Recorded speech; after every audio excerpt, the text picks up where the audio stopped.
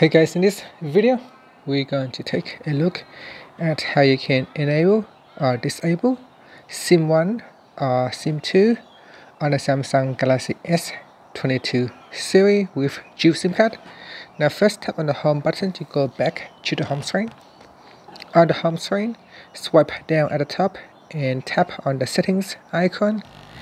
In settings, go down and tap on connections. Then in here, you want to go down and tap on SIM card manager. Next, at the top here, you'll be able to find SIM 1, which is the physical SIM. Now, if you have installed a second SIM, it will be an eSIM.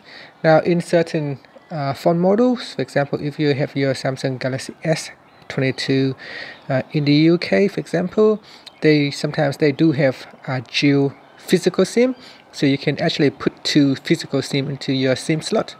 On my device right here, unfortunately, I only have one physical SIM, and the other SIM has to be an eSIM, embedded SIMs on the device. So if you have an embedded SIM, eSIMs installed on your device, you can also turn them on or off. So for SIM 1 here, you can switch it off by tapping on the toggle button. Now, say that can't turn off this SIM card, you need at least one SIM card turn on. So if you only have one SIM card, you have no option to switch them off. And once you tap on the left hand side panel, you can also change the SIM icon as well. And you can see it shows the SIM number. Once you choose the icon, it is just an icon, a representation of your SIM card. It doesn't actually do anything. And that's it. Finally, you can tap on the home button to go back to the home screen.